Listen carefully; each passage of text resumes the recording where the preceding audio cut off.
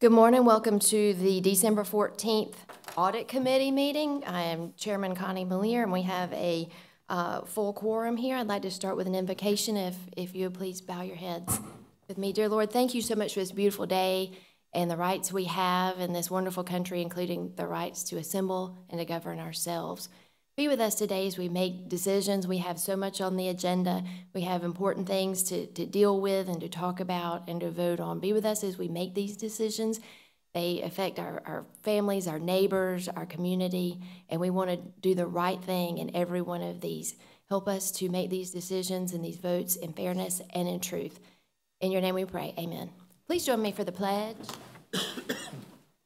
I pledge allegiance to the flag of the United States of America, to the republic for which it stands, one nation, under God, indivisible, liberty and justice for all. Thank you. As I mentioned, we have a full quorum up here. All 5 commissioners participate in the audit committee. We need to approve the minutes of the previous meeting from September. Gentlemen? Motion to approve. Second. Thank you. Accepted. The agenda, we need to approve this agenda, but we have one item to change. G1A1, the fiscal year audit from 2021, the external audit. Those results will not be presented today, so pull that item from the agenda. Is there any other changes? Not to my knowledge, Madam Chair. Thank you. Then we'll move right into the debate agenda. 1A, 2A is our report from SME. Please come forward, Mr. Schneider, and tell us what you have for us today. I believe we're going to talk about SPLOST. Yes, I have 3 reports to present to the committee today, and we are going to start with SPLOST expenditures. We did look at SPLOST activity from July 1, 2020 through September 30. 2021 is about 15 months. We did not have any issues in the review of these expenditures. Just a couple of stats for you I'll mention. We examined $16,841,000, about 72% of total expenditures we looked at in depth. We looked at over $5 million in transfers to the debt service fund. We reviewed the bid packages. We looked at the Performing Arts Center, tested the invoice approval process, and also confirmed receipts from the state in the amount of $37 million. And towards the back of that SPLOST report, there's a little schedule here. And then again, this is the 15 months that we examined, and that will show you where those SPLOST funds went. So that's pretty quick overview of that, but it was actually a really in-depth process we did, and again, there were just no findings at all with SPLOST funds. Any questions about the SPLOST funds? And most of these expenditures obviously are construction related. Yes, that's the nature of the SPLOST funding is for capital investment. So you'll see we looked at some of the expenditures for the Performing Arts Center and stuff like that. So yes, the construction line item there is the vast majority of this expenditure. Questions, gentlemen? Thank you. Let's move on to facility management. Okay. So we did look at facility management from July 1 through September 30, so another same 15-month period of time. We did notice a few small things here, which we've explained for your review. We noticed one purchase that exceeded the purchase limit at that time, which was the $20,000 limit. This was before the revision to the purchase policy, but just to clarify that. And that actual detail of that, or a little bit of additional detail of that, is on page 4 of this report. It was a carpet vendor, and the explanation was that it was a sole source. So truly, we just didn't see the documentation of that designation of it being a sole source. There were 2 purchases over the $2,000 limit without the documentation of obtaining quotes. One instance where the receipt didn't match the full amount of the purchase, and the 5 instances where there were lost or missing receipts. that was relating to purchase cards, and the further discussion of that is on page 5. The maintenance department is a situation where you have a high volume of small dollar amount transactions. And the missing receipts, and these are not missing invoices for large purchases. This is maybe a Home Depot purchase or something to that effect, where you have a receipt in hand that got lost. And so the maintenance department, in response to these discussions, has implemented a new policy of scanning that with the iPads that they have access to in the moment. And I believe that's a good way to address that. I haven't seen that in action yet. But anyhow, so that information is again on page 5. Look at time sheets. Same person having issues, or was it just random? It was fairly random. It was not a particular person to my knowledge. It was across the department. And again, it's a high quantity of small dollar amount transactions. But anyway, we did report that for you, and you can see additional detail on page 5. We also looked at timesheets and then had no issues with the timesheet testing. We did review fuel man reports. Again, high volume of transactions here. We looked at 105 different fuel man transactions. In 2 instances, we noticed erroneous odometer readings. The odometer readings are important when the fuel man card is used at the pump. The user enters in the odometer reading at that moment in time, and that is used to calculate the fuel mileage of the vehicle, and it's also it feeds into a larger database that fuel man maintains, and that the fleet services department analyzes. So anyway, if the incorrect odometer reading is keyed in at the pump, it messes up that data. And we found 2 instances out of 105 that we looked at in this case where that happened. Was it just a transposed number, or? Let's see. I may have additional detail in the report. Yes, transposed numbers take place. Sometimes, so here we have on page 7, on May 25, 2021, the amount was lower than the prior odometer reading, so it was 1,000 miles one week and 45,000 the next, so the numbers went down. Then on August 11th, one was more than 5,000 miles between fill-ups, so that would be a big gas tank. So it's certainly, while it does mess up the data, I can certainly understand how 2 out of 105 we calculate about a 2% error rate. We don't expect perfection, but we just want to ensure that the way things run with Columbia County, we want to ensure that there's systems in place that catch, and if people need retraining and zero tolerance for scamming. I'll jump in there. We can find fraud when we start looking at multiple bad entries in a row for the same vehicle. Typically, if you have a bad entry and the next entry is correct again, you can see that there's an anomaly on that one entry. Mm-hmm. We have found instances where we see multiple anomalies, and that we deal with, and those people no longer work here. So, but we do exactly what you're saying. We look for those people that are not doing it right and figure out why. Thank you. Right. The fuel man report is actually very useful, not only for looking at just fuel expense, but also you can determine that fuel economy over the years has improved as the fleet is modernized. You can track the average number of miles on the fleet. So it's really a useful reporting mechanism that just relies on a lot of individual people keying in that odometer reading correctly.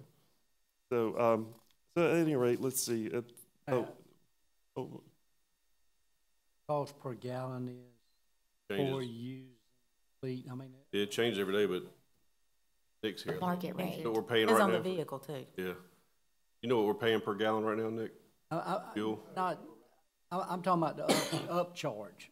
For fuel, using fuel man, we actually get, 3 we cent, pay 5 less. cents? You We get pay a, less. Yes, we get a get discount. Big discount. okay. Yes. Good system. We also looked at inventory. We noticed a few issues there. There were 3 instances where there were fewer items on hand than were listed in the inventory system, 2 instances where there were more items on hand than what was in the inventory system, and 1 instance where there was an item that was on hand that was not in the inventory system. So a little bit of differences between the inventory system and what we observed on site that day. It was on November 19th, last month we were out there. And do we know if these were large items? Was it a Very small chair missing or? These were smaller items. We have recently hired a new inventory clerk and put in that position to start monitoring our inventory. So walk into it's the old lab building on Evans Locks. When you walk in, there's a person at a roll-up window now that checks in everything you bring back, checks out everything you take with you. Big thing is when somebody goes to Home Depot to buy a widget to make a repair, when they come back, they let him know, hey, I bought this widget, I used this widget. Or I bought 2 widgets, here's one of them back, put that in the inventory, so. Somebody keeps up with it. Right. We have a lot of stuff. At every place that there's inventory on hand, we have somebody that is monitoring that. Right. Because that was a concern of mine when we raised That's right. the purchase cards. amount just a while back. Yep, right. So this inventory system, I just went through it last week, walked with Chad. He showed it to me. They've done a great job of redoing this building. Very organized. He knows where everything is. He can take you right to it, lay hands on it. And our goal with that inventory is to prevent those folks going to Home Depot every time they have a repair. They get their ticket, I need to fix a sink. Well, let me go get what I need to fix a sink from the warehouse and go do it. 10 years ago, it was very willy-nilly. I mean, we worked, I know that 10 years sounds like a long time, but we've worked over the last 10 years to make sure that everything that's bought with taxpayer dollars is accounted for, because quite frankly, in the old days, there was no inventory system. You just went and bought whatever, and you couldn't find this, and you couldn't find that. And when this administration took over, we found that to be unacceptable, and we changed it. So the fact now that they're only finding, you know, we're missing a pack of screws somewhere 10 years ago, it would have been a completely different story. We couldn't have told you what we had anywhere. A big behavioral change to ask people from all going part of the to Home culture Depot change. and grabbing what you need versus going there and. Very much so. They kept, basically their truck was their storehouse in the past. They kept it stocked what they thought they would need. Yeah. We had no control over what they were doing. So, And we do now. Also, reducing the strips to Home Depot also addresses the sort of missing receipt issue. So the management response on the inventory discussion is on page 8. So that's really all that we have about the maintenance management department. Any questions on that? Or? Nope. Keep going. All right. So our final report for today is the coroner's office. We did go out to the coroner's office and look through what's referred to as the job logs, which is really the documentation of the coroner's process. We had no findings there. We looked at the payroll and timesheet testing and had no issues in that regard as well. We looked at fuelman reports, and sure enough, there was an odometer reading, one instance of an odometer reading being entered incorrectly. The prior week it was 40, the mileage was 40,000, and then the subsequent week it was 59. So I'm sure it was simply miskeyed. We looked at purchase cards and did not notice any issues. In looking at purchase requisitions, we noted one purchase that we had selected and reviewed, and it turned out that it was actually a purchase for the sheriff's department and had been coded incorrectly, somehow wound up in the coroner's expenses. So I'm not sure that actually had anything to do with personnel at the coroner's office, but we just wanted to report that to you just to let you know that one expense had been coded to the wrong department. It's never come up before. So let's see. We also looked at the various certifications that are required in the coroner's office and found all of that was in order and there were no issues there. So yeah, nothing else to report in the coroner's office. So you got to go hang out with Vernon Collins for the day? I did not personally get to hang out with Vernon, but our staff did go out there and visit with him, and everything went well. Good. If I can make a comment about that real quick. As you know, the coroner's office is experiencing much higher volumes in their workload as a result of the increasing population in Columbia County. Our coroner, Mr. Vernon Collins, has been in that position for many years, has done an outstanding job in that position. But he does a lot of this work himself, and he does a lot, the way we pay him, he's not a full-time paid coroner. He's paid, I guess the state law breaks out at how he's paid, and then he's paid per call. So if you took his salary and compared it to the rest of the constitutional officers, it wouldn't be anywhere near the other constitutional officers. That being said, he does a lot. I mean, he's out nights, weekends. He's extremely dedicated. You're going to see later on, we are actually asking for some administrative help for the coroner. Over the years, it's just kind of been a part-time office, and we're trying to help him modernize that office where we have a full-time person that's there to kind of hold the fort down while the deputy coroners and the coroner himself are in and out of that office. So I just felt like this was an appropriate time to bring that up. They have performed surprisingly well in the audit with the amount of administrative, or the lack of administrative help that they've had in the past, up until like the past year.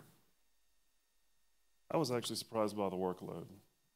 I did not realize. Yeah, just a lot. So keep that in mind when I ask you later on what I'm going to ask you for. Here we go. Gentlemen, do you have any questions about the coroner's office audit? No. All right. Having none. Do you have anything else for us? Just to let you know, on the 3-year rotation, we are looking at getting back to the alcohol and license and occupational tax office. We started that, but realized that we had selected them during their busy time. We were originally going to go out in November. So we have that one to complete. Looking at plan review, also the customer service 311 call center. And it's also time for the tax assessor's office and the clerk of courts. So those are some upcoming projects that we have for you. Will you have all of those for next quarter? Or just pick a few? Probably not. I have to schedule out the staff to get it all done. So I don't know if I'll have all of that ready next time, but we're working actively on all of those, and also the hotel mental tax as well. And we've got more hotels than last time, so. That's right. Exciting. Right. Any other questions? Any other questions? Thank you, Mr. Snyder. Thank you. And, internal audit update. Let's see. Number 1A3. That'll be all we have for the internal audit. Okay, so that's all for that. And the external audit, we're going to, like you mentioned earlier, I will say, since it was on the agenda and it was removed, we're going to have our external auditors present at a future meeting. Very good. There were no findings in the external audit, no significant findings in the external audit. Did I see any leadership that I didn't recognize? Okay, very good. Having no other business for the audit committee, I'm going to adjourn. And now I'm going to reconvene for the Management and Internal Services Committee meeting. Welcome. We have already pledged and prayed, and we're going to get right into our agenda. Look over here. I asked if you had any more comments. You can stay and talk if you want. No, I'm out. All right. Good. Don't either.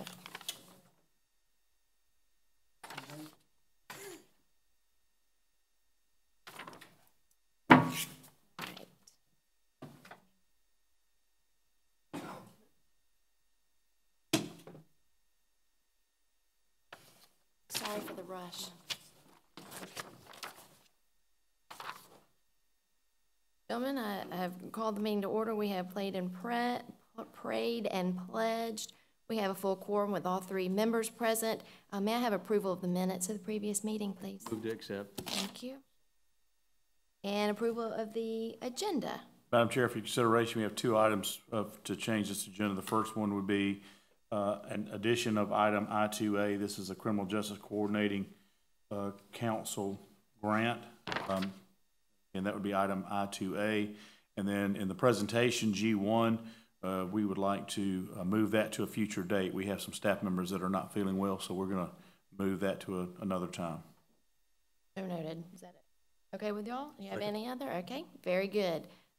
With this new agenda, let's move forward. I have nothing on the consent. In our debate, our new business starts with the Judicial Council ARPA grant funding. I'll make that presentation just quickly. We do have our Senior Superior Court Judge, Judge Blanchard here, I believe, that's going to come up and speak to this or certainly answer any questions that you have. This is a grant that has been given to the Judicial Council. It is part of the ARPA funds, is designed to address backlogs due to COVID. The total amount of this grant is $1,101,120. You do have the backup and supporting documentation in the grant application. There were a couple of changes to the grant application itself, I believe, that you're familiar with, but if you have any specific questions, we can answer those.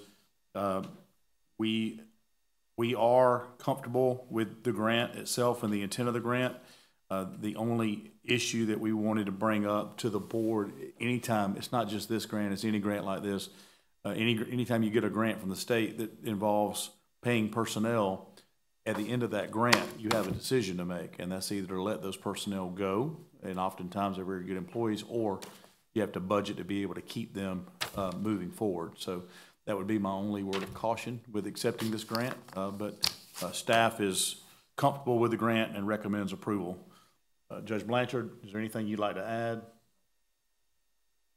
Thank you, Your Honor. Any questions from the board? So yeah, getting a $1.1 million grant is fantastic. So where's the money? Help me understand. Are we hiring more people with it? What is the use? Yes, sir. So if you see in there, you will actually see the definitions in the backup where who they are going to hire, the positions that are going to be filled, how those are going to be funded. This is a 3-year grant, so we will have these people for 3 years. And again, it's designed to address backlog in cases. What percent of this is going toward personnel and what percent goes toward other? I don't have an actual percentage, but I think the vast majority of this funding is for personnel. Is that right, Missy, Judge Blanchard?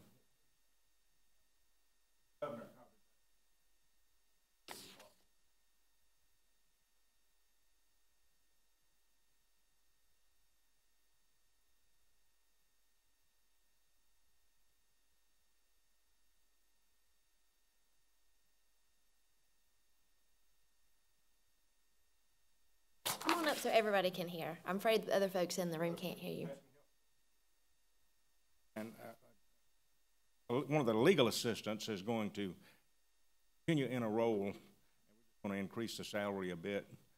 We have two ladies, one is hosting here, going to assist us, and we're going to authorize, help us move the grants through, maintain them and monitor them, comply with out. Basically, it's dealing with not only moving the cases through, but the victim impact administrator. It's going to be someone that handles a lot of these crises when we have. Got your sheriff's department, not the sheriff's department, deputy clerk of court, deputy marshal, deputy sheriff to operate in our drug court, covering that. This helps everybody except the public defender's office, is that? Right, and they're covered by a separate grant. Okay. Senior judge or two know to move these cases. We've got a 3-year backlog, and we're going to start using. Gauge them. Move to consent. Second. So moved. Oh.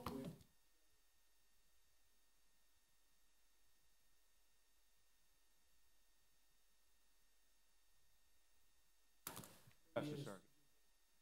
Explain to you what goes on. Those grants come out in July in that area. So we're still under that old umbrella. We have a hybrid court. All of the funds would be in the Augusta Circuit. Commission, state, presiding over drug court and veterans court and mental health court. We are establishing our own in January. Hopefully we'll employ a caseworker. We'll begin the actual operation when the new grant comes out in that time frame. That way we will be totally up here alone. Up until that time, I will be working with them.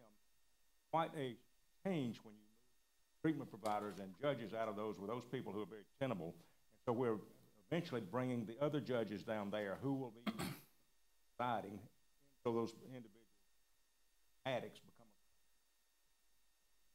a process. So our drug court will officially start in January as far as having a Columbia County drug court, mental health, and veterans court. We will just not have the funds for treatment, a coordinator, and other problems, but we will continue to use the Augusta circuits. We chose that. I was been the drug court judge since 2008, so I chose the ones there. So we'll be continuing to use them with Columbia and Richmond and Burke all merged together until that split occurs.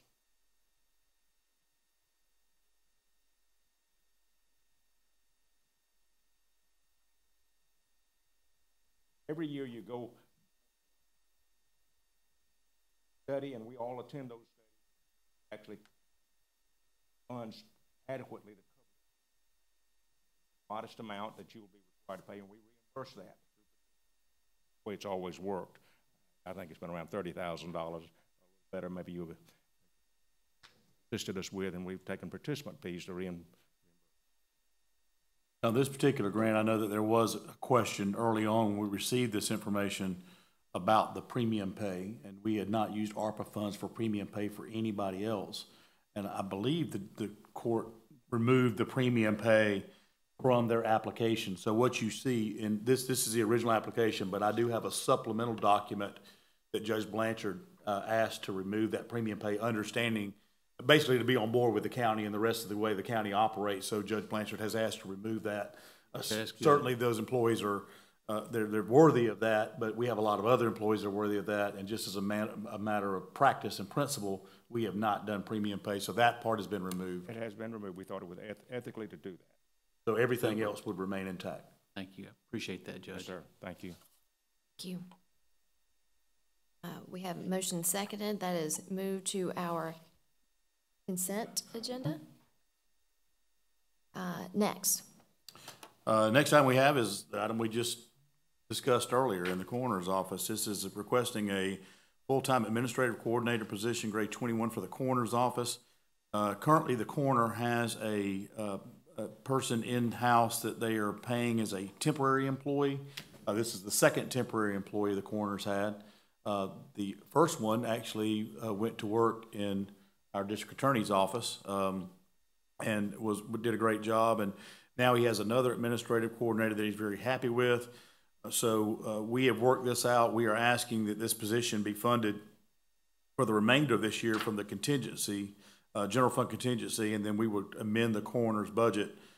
So staff recommends approval of this new full-time position for the coroner's office.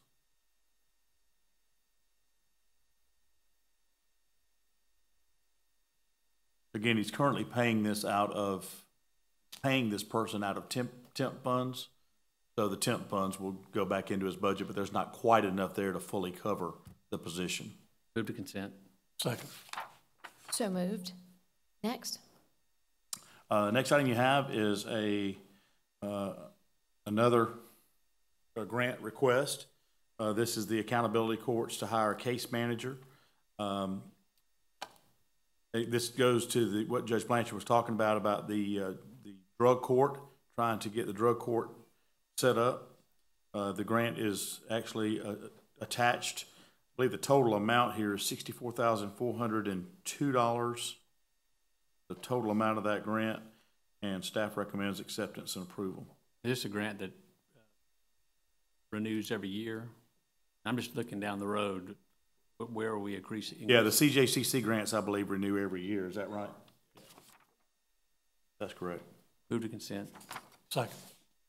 So moved. Thank you. Next. Next item you have for your consideration is magistrate court contract with CSR Probation Services. As you know, these particular contracts come before the governing authority. Each year, magistrate court has requested to enter into a contract with CSRA Probation Services effective January 1st, 2022, and expire December 31st, 2022. You have the scope of the services there. I don't believe there is a charge to us. I believe we get money back on this one. Staff recommends approval. Do the fees compare well to last year's rates? I believe the rates are the same. Is Judge Troiano here? I believe they're the same, Madam Chair. Move to consent. Second. So moved. Thank you. Next. The next item you have for your consideration is a stipend for the Columbia County part-time and reserve deputies. As you know, the governor's office made an announcement earlier in the year that they were going to give a $1,000 stipend to firefighters and law enforcement personnel. All that is funded out of the state funds. They did make a consideration in there for for volunteer firefighters. Volunteer firefighters actually qualified for the stipend, but volunteer or reserve deputies did not qualify for that. The sheriff thought that was a little bit unfair and asked if the county would be willing to supplement this. So we are asking the approval of the stipend for each of these 14 part-time and reserve deputies. Again, with funding coming from contingency, the total amount of this request is $7,000. Staff recommends approval. So doing the math, there's 14. Yeah, $7 grand. Yes, 500 apiece for 14 Not people. volunteer, it's reserve. You use term. Well, when I say volunteers, so a volunteer firefighter will go pull a shift at a fire station and not get paid for that work. Volunteer deputies do the same thing. They will come out and get in up. They're certified officers. They will get in a patrol car. They will go out and patrol a shift, and they get no pay for that. Move to consent. And these are folks who have been trained, where they're outfitted. They're certified. They have all their equipment. They have the same certification as a full-time deputy. They're just doing it really just to give back to the community. And again, we felt like if the volunteer firefighters were going to get it, we felt like the volunteer deputies ought to get it too. And this is a one-time payment that matches One-time payment. what the governor had done. Correct. And because they're not on the payroll already, this is a flat 500. We don't have Yes. someone payroll and do burden and Nope. all that. Flat 500. Second. We'll treat them as a vendor, kind of. Motion and second. So moved. Next, the Gold Cross EMS contract. Yep, this is a little bit of a bigger one, and I don't know. I saw T.Y.'s here, so come on up if you don't mind. T.Y. Smith is Director of Operations for Gold Cross EMS. We've been working with him and also Vince Brogdon, the CEO of Gold Cross, to go over this contract. What I will say is that we have enjoyed and appreciated the relationship with Gold Cross for many, many years. As a result of COVID, they found it increasingly difficult to meet the terms of our existing contract. And what I mean by that is we had it written into the contract that we would have 7 ALS ambulances in Columbia County. ALS was defined as an ambulance that had a paramedic on it. Paramedics are in very, very high demand and short supply at this time, despite Gold Cross' best efforts to get folks out there, or to get folks into that job. So they couldn't do that. So we met with Gold Cross and said, maybe this is a good opportunity for us to go through the entire contract and look at all aspects of the contract and see if there's other things that we can make better. I'll just kind of give you the highlights of what's changed in the contract, and then there are some specifics that have changed as well. But just from a high level, we have redefined the definition of ALS ambulance from requiring a paramedic to requiring an advanced EMT. Advanced EMT can do almost as much as a paramedic can, but we have also added the idea or added the notion of quick response vehicles, and Gold Cross has agreed to provide Columbia County with 3 quick response vehicles. These are be more like, instead of being an ambulance, it'll be like a Tahoe or a Yukon or something like that, where a paramedic would be in that unit. We'll have everything that they have on an ambulance except for a stretcher. So they will be able to respond quickly, and they'll be nimble, be able to get to these calls. And then if the paramedic gets to the calls not needed, they're not tied up on that call. They can clear up and go to the next call.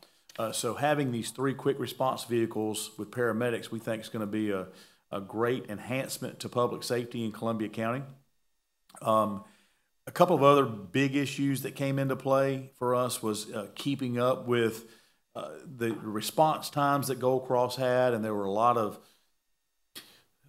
of issues in there as related to response time with was it a priority 1, was it a priority 2, was it a priority 3, and okay, if you were late, why were you late? And then there was a penalty that was assessed. And to my knowledge, we've been in business with Gold Cross for 20 years. I don't know that we've ever assessed a penalty. Can you remember one? I can't remember. T.Y.? So I don't think we've ever assessed a penalty. Not to say that there was a time where they didn't meet it. I think they worked hard to meet it, but certainly over 20 years there were times where they weren't able to do it. But I think that speaks to our relationship. But we needed to do a better job of defining the needs of the county and making sure that our citizens were being covered. So Gold Cross agreed to a new concept. Instead of having the priority 1, 2, 3 within so many minutes and then going through and I won't say arguing that, but trying to give excuses or reasons why they didn't do that. What we've done is we've added something to the contract that says that we will require all of our units to be up all the time, and anytime that there is a break in service, and what I mean by that is anytime one of these 7 ambulances or 3 quick response vehicles are not staffed for more than 6 hours in a 24-hour period, if that happens twice a month, there will be a penalty assessed to Gold Cross, a financial penalty assessed to Gold Cross. And they have agreed to that, I believe. Is that right, too? So they have agreed to that. And let me just say, I think the reason they can agree to that is because they are committed to providing us the highest level of service that they possibly can. So they're willing to put the resources here in Columbia County to be able to make sure that we're taking care of those responses. There is a little bit of difference. We were scheduled to go up in our supplement anyway next year. So that supplement has gone up. It's gone up a little bit more. So you can see the total amount of the annual subsidy that we're paying Gold Cross is $850,000 in the new contract. And then there was an addition for these quick response vehicles. We did have some COVID money that we could put towards EMS, and we don't have our own EMS in Columbia County. So we elected and worked it out with Gold Cross to go ahead and to buy the first 3 quick response vehicles to get them completely outfitted. The total amount for that is $500,000 that would come out of the COVID funds. And basically that would get them up and running. They will be responsible for the maintenance. They'll be responsible for replacing them in the future. This is a one-time deal in the very beginning of our new contract to get them up and running. And then the contract itself actually goes for 4, I believe, terms after the initial term. Each are 2 years periods. So this goes well into the future. Some other things that we fixed into the contract. We have actually worked it out now where we will have a monthly meeting with their executive team and either myself or my designee, most likely Deputy Manager Kennedy and our fire chief and our medical folks will be there. But just to make sure that we increase transparency and communication, this is above and beyond the normal EMS advisory board that we have monthly. So I'm sorry, quarterly. Is it quarterly now? Yes, quarterly. All right. So we'll do a monthly meeting in addition to the quarterly meeting. So we're going to be meeting a lot more often. And then there were some questions also that Chair Malier asked for, I believe yesterday. All of those have been moved into the contract. Most of those were questions about Chapter 295 30-.04. That had been repealed, and Rule 511 9-2-07 replaced that. So those were good catches that all of you saw and gave us impact or gave us feedback on. The fee that I just discussed has been included in 3.1C or referred to in 3.1C, so it's called out. 2.15, the disaster response. We just added a phrase in there which requires the immediate assistance of the contractor's resources.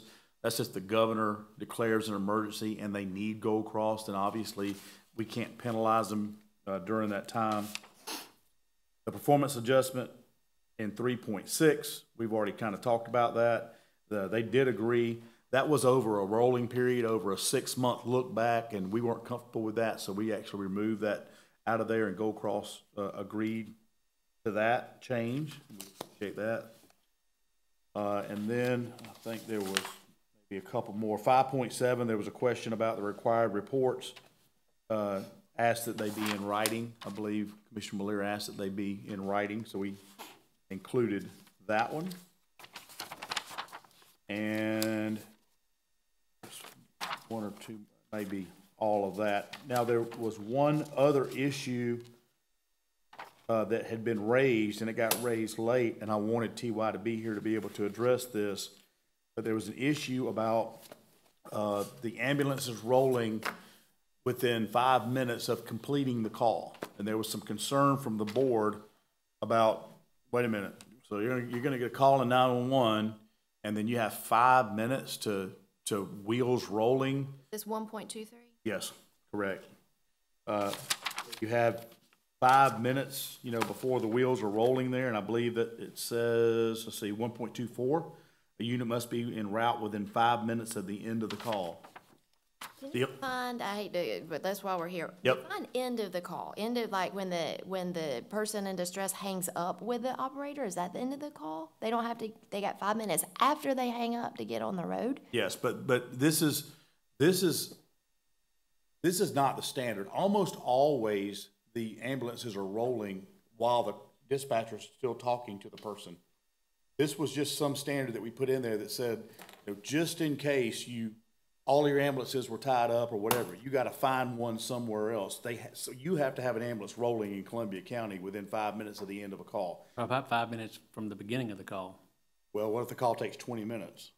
We teach our children to stay on the line. What if they stay on the line the whole time? The whole time. So there is theoretically no end of the call until the ambulance arrives. It doesn't add up for me just as a layperson. John, can you help me? Sure. Well, our policy is, as Scott said, when the call comes in, one of the first things we do is get the address and the phone number. We are a nationally accredited dispatch center, so we have policies we have to follow with that. So that has already gone to the crew. Truck's already dispatched, moving while the dispatcher's still on the call, getting the rest of the information. We're moving typically within a minute or less. Our standard internally. This was just something we discussed as just another measure. Now, if you want to change it to 5 minutes from start of the call, we're fine with that. Because we're gonna find an ambulance, or we're gonna find something to go respond to that if it's one of those days when we're just horribly busy and all of our ambulances are in Richmond County waiting to deliver their patients. We're gonna do something. But we're moving in a minute. 5 minutes from the start of the call, I think, would fix it because their standard's usually 1, so that should address our concerns. We'd be fine with that. Okay, Ben, are you okay with that? we just need a quantifiable. Start of the call? Yes, sir, I am. I think it's important, too, to note that I don't think that was ever a contract to begin. It was not. No. It was, the only standards that were in there were actual response to a call, which was. Right. So, and that's where we were running into a lot of problems, because what is measurable is how fast they start rolling towards a call. Because once they get out there, depending on traffic or whatever the other conditions are, those are really hard to hold to 5 or 10 minutes. So I do believe this needs to be in there, and I'm perfectly fine with doing it from the start of the call, time that the crew is made aware of or we've ascertained what the address is. Obviously, you can't start rolling if you don't. Right. Can we say that? From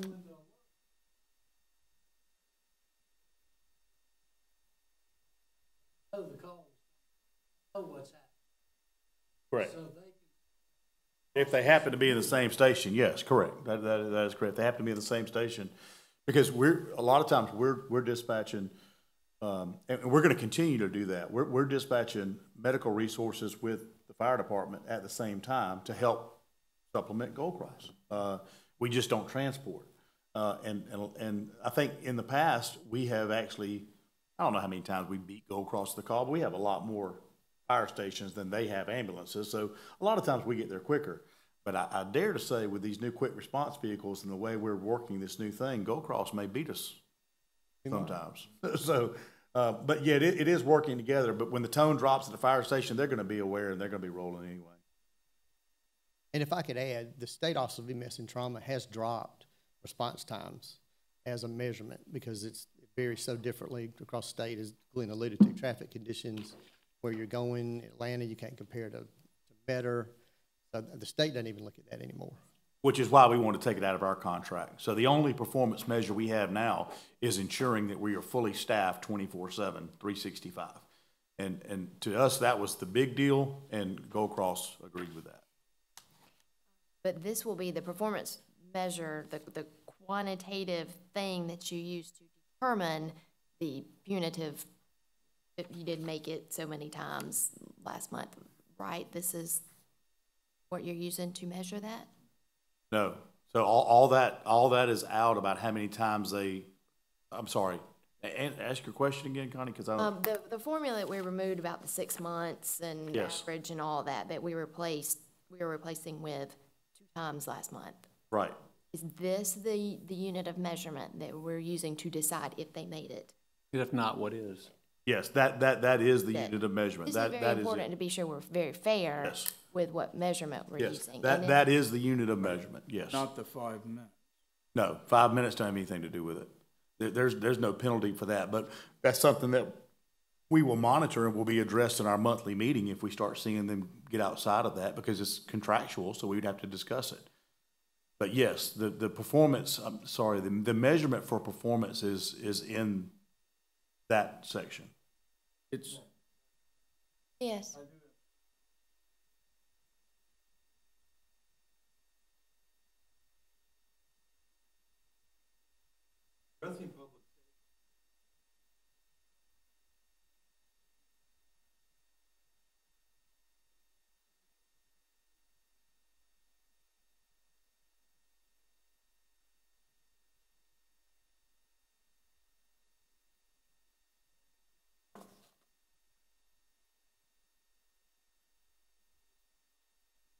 Handoff is one entity.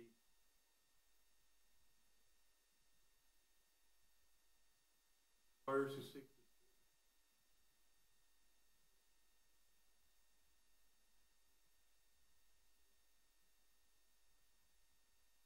Minutes. Text.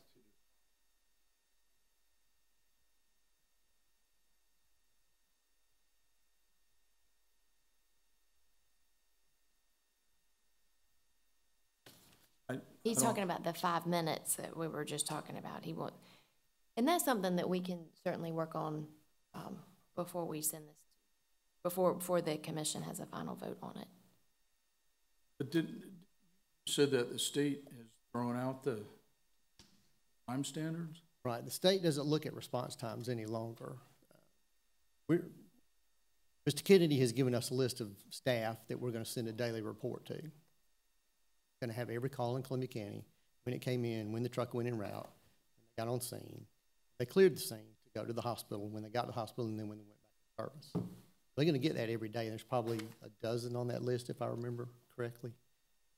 And then we're going to meet monthly to look over that list and see if there are any anomalies. The 5 minutes, I can't remember ever taking 5 minutes to go en route to a call. I mean, ever. Something could happen, a garage door may be broken at a station, you got to back out, or traffic, something. I mean, people are notorious for not paying attention to lights and sirens. But our policy is en route within 1 minute. And so when we get on scene to a call, we let our dispatch know that we're on scene. Fire also calls in to the county dispatch and says EMS on scene. So there's multiple checks of when we actually get there to take over patient care from fire if they're on scene. Now, they don't go to every call. It's only certain calls fires that goes to that are higher level, those kind of things. So I think we've got a pretty good record of keeping up with that, and a way to track that. It's very open and very transparent. Chief, what do you have to add? Good morning. I don't want to belabor, but Oh, go ahead. Y'all bring your lunch, we're We're gonna gonna be here a here. while anyway. so this new model is a system. We have a system of 7 ambulances at the state-defined ALS level, supplemental. That itself is a system. Not going to measure time. And so in this case, our concern is that the system, we all agree what's needed now, the number of calls, the areas that the calls are in, as well as how often that paramedic. And so the best way is to not have an ambulance today. Lost an ambulance. Community, they have to pay. As long as we're maintaining that meets standard demand. Always going to be. That happens, same thing with private. So going over what that package means, just the same problem that all of public safety has. For the most part, that system is what this. We all believe that. So that's the reason for assessing that. Versus how long did it take you to go to a call? But it's an agricultural area. Priority what? So that's the reason for it. Thank you. And to add to that, I think, and the county manager mentioned this, and well, I did as well, and that the critical thing here are these monthly and quarterly, because there's so much analysis that can be done, and when you start talking about what seems like a prolonged time for an ambulance to get there, there's so many extenuating circumstances. Traffic's just one of them, but if you currently have all your units tied up in a particular area and you've got to dispatch one from the other side of the county, it's not going to make 5 minutes or 10. So we're going to have to give it the scrutiny, which is, although we were monitoring it, I don't think we're doing the level of analysis that we need to, because the requirements are going to change. But as Chief said, the system that we have, 7 ALS ambulances, 3 paramedic vehicles is absolutely critical, to the point where we stipulated that those 3 paramedic vehicles couldn't be used, the paramedics couldn't be used to supplement a person on an ALS, and that's absolutely critical, because if we put them on an ALS, they're tied to the ALS. Don't want that to happen. So I think this 2-tier system is probably the best system we could come up with. And we're just going to have to monitor it, work the issues as we encounter them, and make sure we stay on top of it. I agree. Communication is going to be key to this, because statistics of times on a spreadsheet don't always tell the full story. Right. And so having those monthly meetings is going to. And nobody's shy about picking up the phone that morning anyway and calling and asking questions. So it's going to be really good. That's true. Yeah, for many years, we've touted our relationship with Gold Cross, not just in this community, but around the state. We've been the envy of the state, the way we run EMS, a cost-effective method for our citizens that is run as efficient and well as it has. To me, this takes it to the next level. This makes it even better than it was before. The level of service is going to be even better. The response times are going to be even better. So I think it's just adding to what we've already had. This will take effect with your approval at your full board meeting, assuming that you pass it on here and you approved it. This will be effective January 1st, and we will be up and running a new system that I think will be not only the envy of the rest of the state, but a lot of people will be modeling this after we get it up and going. Will we be able to get 3 QRVs purchased and outfitted by They're then? already purchased and they're already outfitted. So Gold Cross was moving, they were actually going to use those in different parts of their fleet, but they had some that came in. So they're already working on those. And then once we purchase those will become ours and be dedicated to Columbia County. Now, I believe some of the equipment may be lagging behind on getting those up and running, but we're close. We're close. We had actually ordered 2 Tahoes 13 months ago now, and they came in after 11 months. They came in and the dealer called and said, hey, we got 3 instead of 2. Do you want the 3rd one? So we took it, not knowing this was going to happen. And as Scott said, we had planned to use those in other areas, but one is almost finished being outfitted with lights and other equipment. The second one's going down tomorrow. It'll be ready by then into December. We're gonna have to use our current supervisor vehicle as our third one for now because we can't get the light packages now until after the first of the year. So the third brand-new Tahoe will be in service sometime probably February. But we've ordered the equipment that's gonna be in them. So we're going to have 3 vehicles ready to go January 1st, yes. John, I've only got one question. Yeah. And my perception is that we are where we are, having to go through this, frankly, because of the hiring, whatever, the great resignation, whatever you want to call it, trying to find the right kind of people. So we're going to advanced EMTs. Is this going to solve the staffing problem for Gold Cross? It will. There are a lot more advanced EMTs than there are paramedics. And I could go into great detail why that is, but I understand. it's hard to be a paramedic. I'm just looking for your assurance that this is going to solve it. Yes, we're very comfortable with it, and we've actually got up the QRVs are already staffed. We've got paramedics already lined up for those, and we're moving some other people from a couple of our other divisions, the AEMTs, to be here. We're almost to where we've got every ambulance staffed every day, every shift. We're real close, and we still got a couple of weeks to go. We're really confident that we can do this. Otherwise, we wouldn't have agreed to it because we're not interested in not fulfilling our obligations. We're very comfortable with this, yes. Thanks. Now Gold Cross, though, too, has expressed that if the spigot turns back on and they start getting more paramedics, still going to have the 3 in those vehicles, but it doesn't preclude them from staffing an ALS with a paramedic. Understood. Is that correct? That's correct. If we've got the medics, we'll bring them to Columbia County. The state and Medicare, Medicaid define advanced life support as an intermediate or above, which you've got your EMTR now, which is a new classification the state's put in. 20-something other states were doing it across the country, but due to the staffing shortage, Georgia's allowing us to do that, which is just a very basic sort of first responder level. Then there's an EMT, an advanced EMT, and then a paramedic. And as Mr. Johnson alluded to, the advanced can do almost anything that I can do as a paramedic. There's a few calls where I would need to respond and give medicines or treatment that an advanced couldn't do, but it's very less than 5% of calls nationwide. So we're very, very comfortable with this. This is a great 2-tier system. It's what a lot of the country's moving to in bigger areas such as Columbia County. It's what we need in this day and time. Do you think that'll be a temporary relief, or we'll permanently be able to use that level when they just recently allowed us to start using the EMT? It's going to be permanent.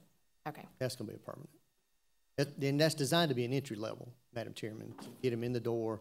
Hey, I really like this. I want to move up. That's kind of it's a lower starting position, but introduces them to EMS. And so we're excited about that.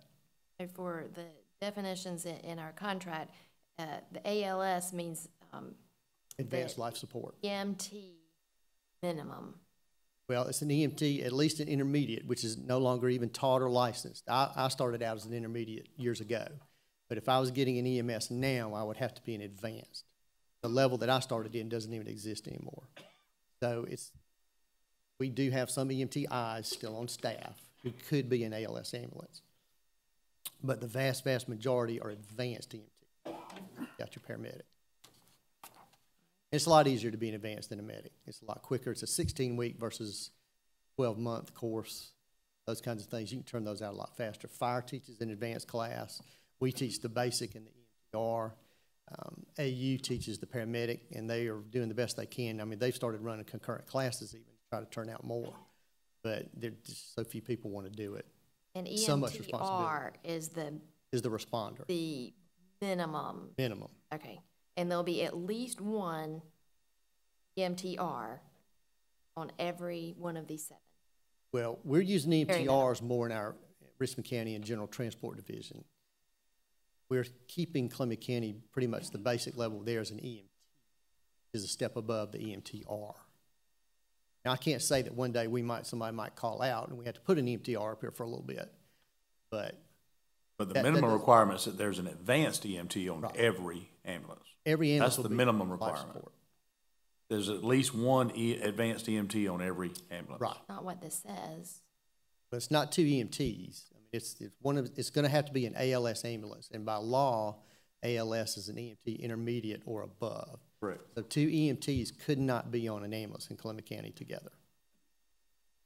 The terms are a little confusing if you're not in EMS, but EMTR, EMT, advanced, okay? So to be ALS, you have to be above the level of an EMT.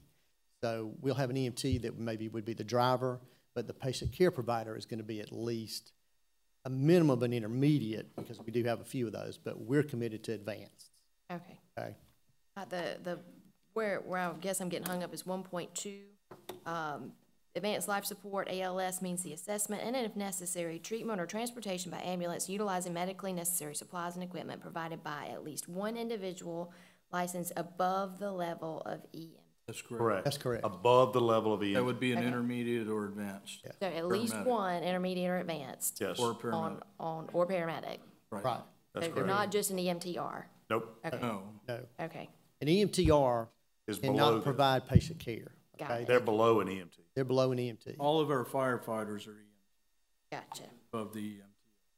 Very good. Basically, an EMTR is a licensed driver. Okay, it's a 80-hour course, basic first aid, basic. I got you now. Because- I understood the definitions. I just wanted to make sure that's what we were getting on Right, the ambulances thing. And I'm not saying, Madam Chair, that you won't find something in this contract that may need to be addressed. We have spent Hours. tremendous amounts of staff resources and time on making sure that every issue, there may be some periods and some commas and stuff like that, but as far as the issues about how we're going to be staffed and how they're going to be paid and how they're going to be penalized and how they're going to respond, that has been fleshed out to a level higher than anything I've worked on in the last year or two, I think. Good, I'll then it'll remind be the easy chair to that you answer my still have question. 2 weeks to tweak. Well, I know, but I was tweaking yesterday, and I was told we'd talk about it in here, and they'd all been taken Yeah. care of, so we shall There we go. do it. If you've gone over these, my questions should be easy for you to answer. Yep. On 2.3, provision of services, it talks about the contractor shall negotiate mutual aid agreements with the final approval of the county. If the contractor, Gold Cross, is negotiating those and we are approving them, with this new contract, do we need to go back over and reread all those mutual aid agreements and re-approve them? Is that something we need to undertake? All a mutual Mhm. aid agreement is we agree to help one another out. Right, That's in state rule and reg from the Georgia Office of EMS and Trauma. right, We can mutual aid our own resources from within Gold Cross, or we can go to an adjoining county. right, All that is just McDuffie says they'll send us help and we'll send them help, or Warren County, or whatever. That's right. all that is. There's no money, no Right. financial, anything But this involved in that. contract says that it's with the final approval of the county. Procedurally, as time of the essence, do we need to review all of those with this new contract? We can, but I don't think that's gonna hold up this contract or stall it in any way. It I think shouldn't, we but I can move just forward want- with the contract, put and they could give us a eyeballs on list of their, they could actually probably give us a list before next Tuesday of all the mutual aid agreements. We could add it for your approval. When's the last time we've reviewed those? The mutual aid agreements, I don't know that we have. I think the EMS Advisory Board may review them on a regular basis, but What all counties do we, John, have mutual aid with? Well, for Columbia County, it's Lincoln and McDuffie. Not across the river, like down Ferris Ferry? Well, we'll bring our own first if they're available. Or now if it's something out toward Harlem or Deering or the lake, we'll call McDuffie or Lincolnton because they're closer than we are coming from Jefferson or Richmond County. But we don't go to Burke County or North Augusta or Aiken or anything like that for Columbia County. It's just the contiguous counties. Warren typically only has 2 ambulances. Such a long way away. We don't deal with Warren about that. I don't think there's anything unexpected there.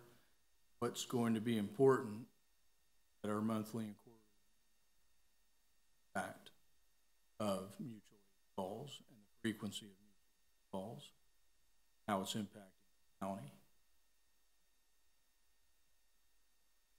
The 7 addresses of where our 7 ambulances will be, those were, I guess, selected because of population density, number of calls expected.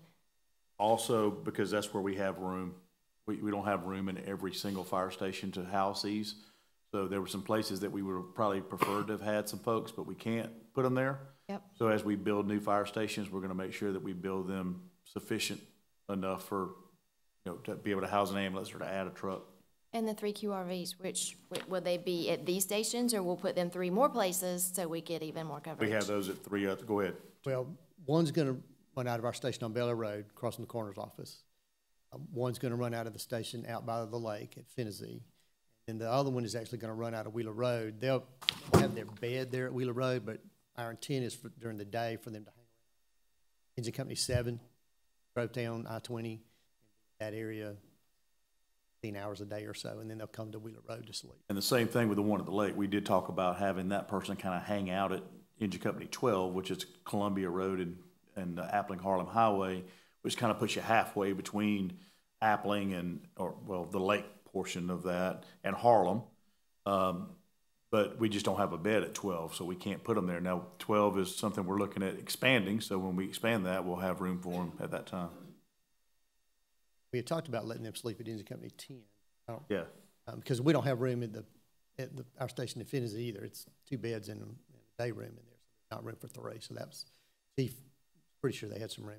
And Gold Cross was so accommodating, they were willing to say, look, just give us a blow-up mattress or let us sleep on a couch at a station, and we didn't feel like that was fair to their personnel to ask them to do that. So we said, no, we're going to make sure we provide you a bed. I know that sounds kind of trivial, but it's not when you're the paramedic or you're the EMT. It'd be nice to have a bed to sleep in.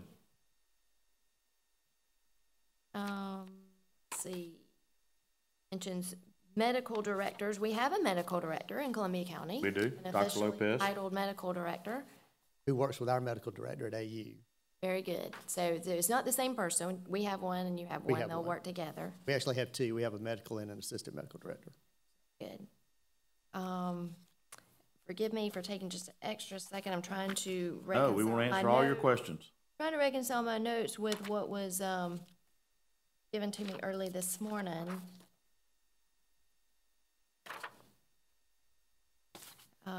We talked about the reports that would be coming to the county manager or the designees, and have we clarified in here that all of those will be written? Yes, it was included that was one that I went over earlier. It does say in writing now at your request. I just didn't want to ever get to the point where it's like, well, I called Scott, or I texted so-and-so, or we told him before we left, so. Very good, very good. And These are emailed reports generated from our systems. Very They're- good. they're And paper copies. And while that sounds trivial, anybody who works with contracts know you need to get the details in writing before you need the details, because once something happens, going back and say, but I thought, doesn't necessarily. That's an everyday thing, Madam Chairman, every morning.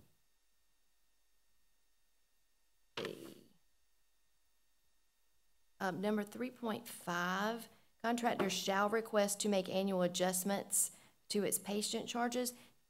Does shall mean you will come back every year? Would you want to mandate that you must come back and ask for money? Does that make? I think the shall there was the shall was on the request piece. Like they couldn't do it on their own, so they shall request it. They shall not do it on their own without.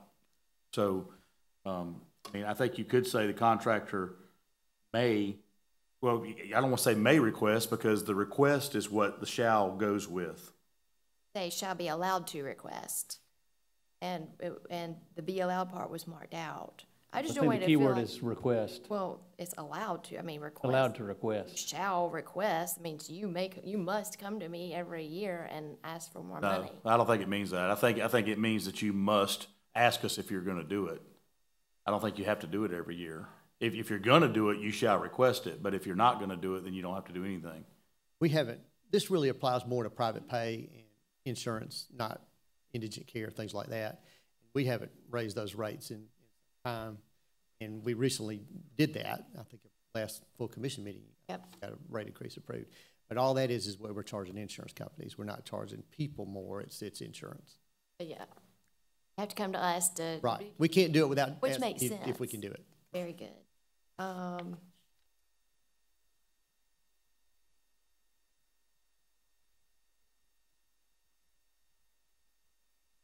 Scratch on here. One thing, again, I hadn't had time to review the fresh copy. One thing I was looking for was, in the event of something goes south and we have to go to court, the contract did not say thou shalt go to Superior Court, thou shalt go to state court, take it to the Supreme Court. We designate, Mr. Driver, if you have any opinion, do we need to designate in here, if we have to go to court, which circuit it would be in or what court?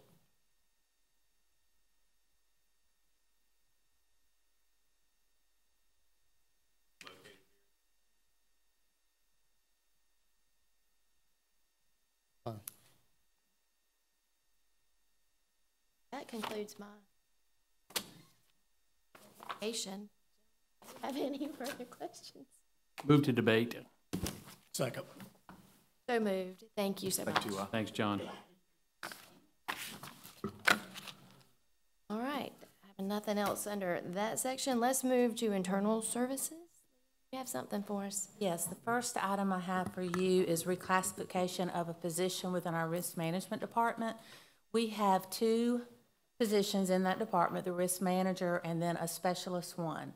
Our specialist one has announced her retirement effective December 31st. And in discussions with other staff and with county management, we have decided that we would like to reclassify this position from a specialist 1 grade 18 to a specialist 5 grade 22 for recruitment and succession planning purposes. We have the money in the budget to do this. There's actually just a very small savings to it, but we do have the money in the budget. It would be no budget impact, so staff recommends approval of the reclassification of this position. Move to consent. Second. So moved. Next. The next item I have for you is another policy update that GDOT is requesting. I believe that they are currently reviewing all of their policies, and that's why we're having to come to you so much here lately. But this is dealing with the FTA drug and alcohol policy update, and again, we have to adopt the exact verbiage that they send us on these policies. The main thing that they have changed is updating references to other FTA policies, you know, policy numbers and things like that. So all that had to be changed, and then they specifically addressed the use of marijuana in jurisdictions where it is illegal, to specifically say, even if it's legal in your area, it is not legal for FTA purposes. So they specifically say that. So staff recommends approval and adoption of the policy as presented. Move to consent. Second. So moved. Thank you. Next. And the final item I have for you is the sale of surplus vehicles to Belton, South Carolina. The chief of police there at Belton, South Carolina actually contacted Sheriff Whittle to see if maybe we had some vehicles that they could purchase. And in discussions with our fleet manager, we've identified 5 surplus patrol vehicles that we would like to sell to them for $2,500 apiece, which is our typical rate for other governments. You will see the 5 listed in the intergovernmental agreement that is attached. So Fleet recommends that the sale of these 5 surplus Dodge Chargers to the city of Belton, South Carolina in the amount of $12,500, and for you to approve the attached intergovernmental agreement. Move to consent. Second. So moved. Is there anything else? That's it. Please, thank you. Mr. Blanchard, what do you have today, or are you going to spend some money? Just a little bit, but it was Just a already little bit. approved in That's what budget, I so we should be good. Figured. Let's hear about Right. it. The first item I have for your consideration is an indefeasible right-of-use agreement with the Gentry Fund LLC for dark fiber. They've become a solid business partner of ours over time. We've got several IRUs with them already. This is a new one as they expand their business. It's a 3-year IRU. The total revenue to the county is just under $15,500. Staff recommends approval. Move to consent. Second. So moved. Next. Next item is a revision to the IT password policy. At our last committee meeting, you approved the multi-factor authentication. It was stated in that meeting that we'd be able to change the length of time that we have to do our password resets. Right now, it's at 60 days. And essentially what we've done is we've rewritten the password policy to accommodate the use of MFA. So that's what you'll see in the document, that it's now 1 year in between resets, unless you fit into a special category of employees like those that have to look at criminal justice information, or unless you handle credit cards. Staff recommends approval. Move to consent. Second. So moved. Next. All right, last item I have for your consideration is the purchase of a Cisco firewall upgrade and integration services from Presidio.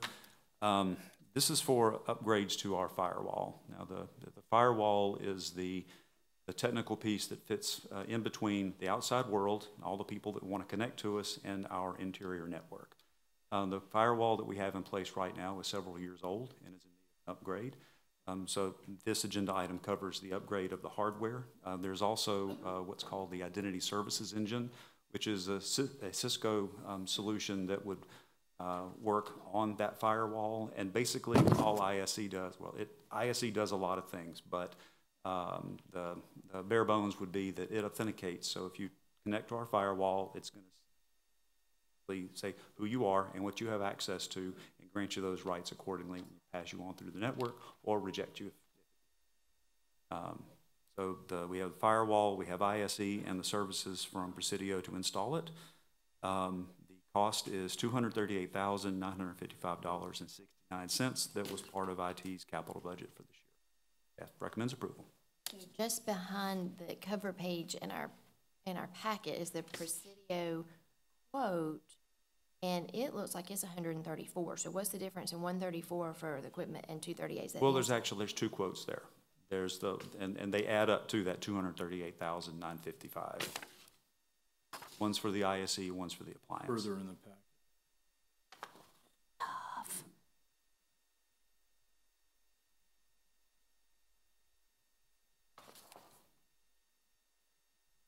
Saw the bill. Invoice. But do you know what it's like? Keeps bad guys from getting into our stuff. Yeah, I know what that does. This is a critical piece of our cybersecurity infrastructure, if that clarifies anything. Actors and stuff. Heard. We have to trust staff that Move to you're consent. telling us the right Yeah. thing. Thank you. Is there anything else? No, ma'am. Okay, all right, let's finish spending money for today. We have added, I believe, item 2A, I2A, acceptance to the Criminal Justice Coordinating Council Coronavirus Emergency Supplemental Grant for Victims Compensation Advocate. Mr. Johnson, can you explain? So this is one that's actually being brought to us by our district attorney. So, have any? I'll go through it as the district attorney comes up. If he has anything he wants to add, the award amount is $56,000 for October 1st, 2021 through September 30, 2022. I don't think, was there anything else on the victim's advocate? Come on up if you don't mind.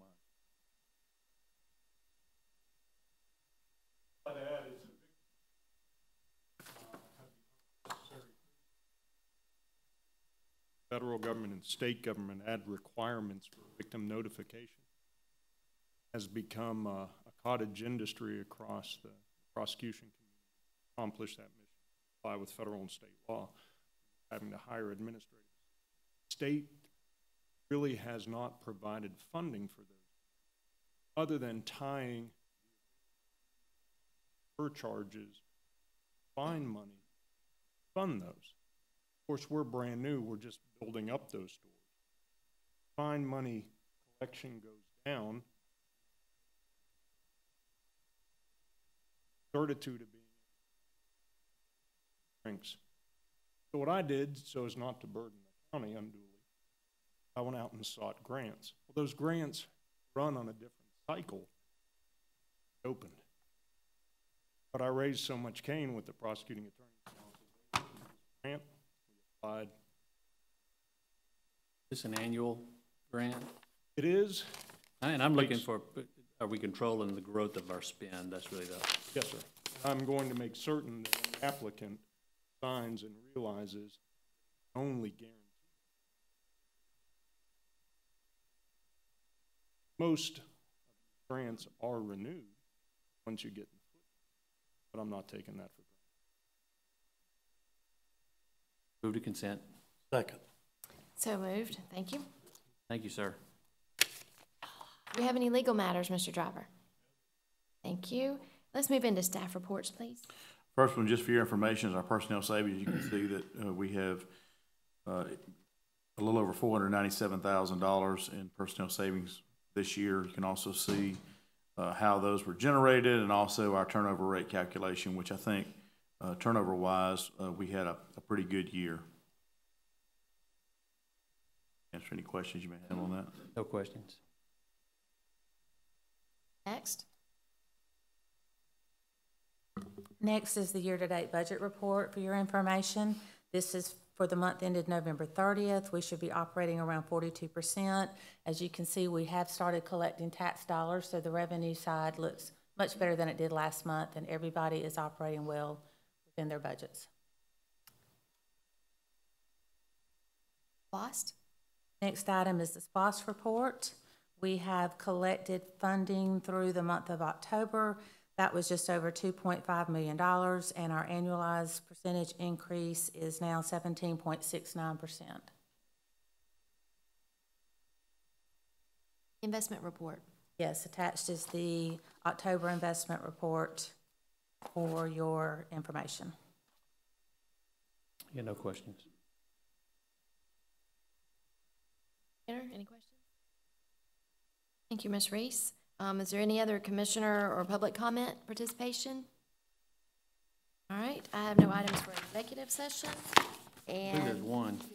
Yeah, you have one item. do. And I make a motion, we move it on to the full board. Second, yeah, with a second, that. All right, that was the personnel item, okay. Sorry. No worries. Hope y'all will forgive us, we got a lot of stuff up here. Personnel, you got the gold cross. Excellent. Did a good job. You handled it swiftly. All right, having no other business for this committee, we will adjourn at 9:51, and in 3 minutes, About 3 minutes. Commissioner Skinner will reconvene with his committee.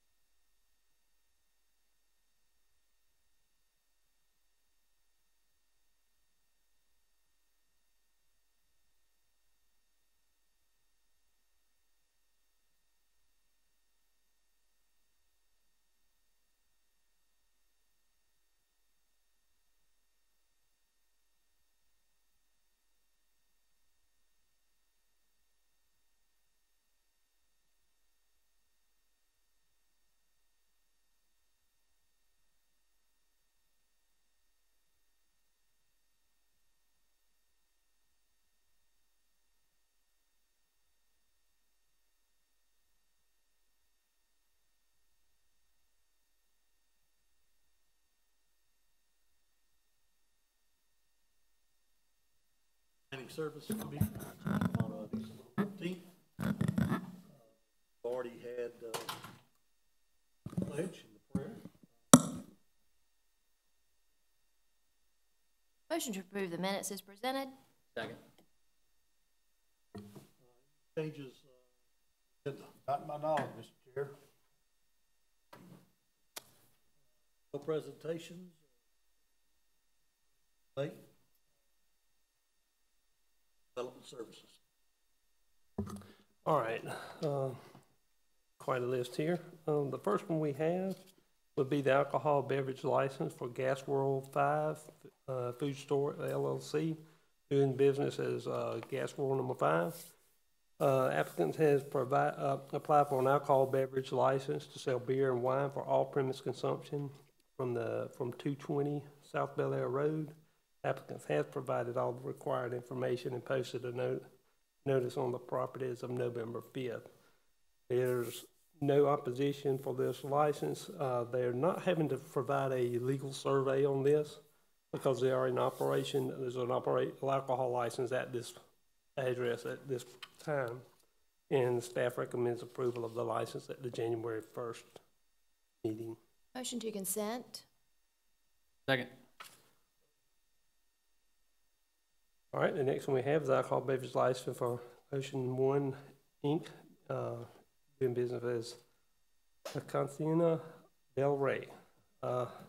Applicant applied for an alcohol beverage license to sell beer, wine, and distilled spirits for an on-premise consumption from 419 Lewis Road, Suite 1.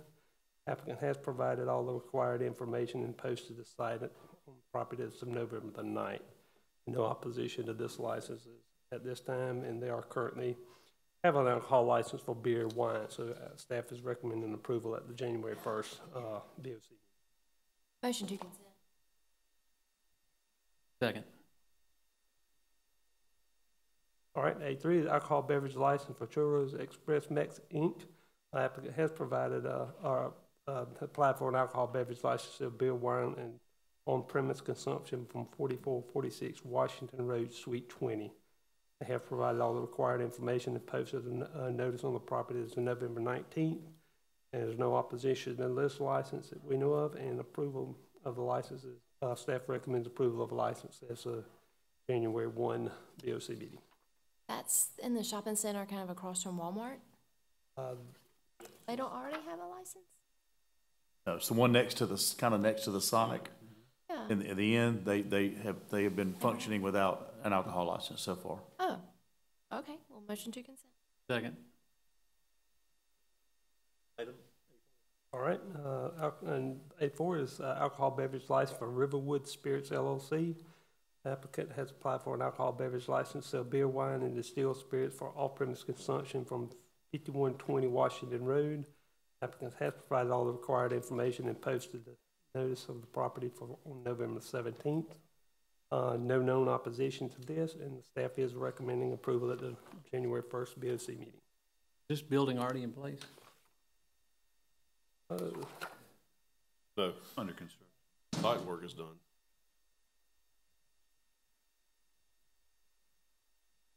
All right, if they're in the construction at the moment.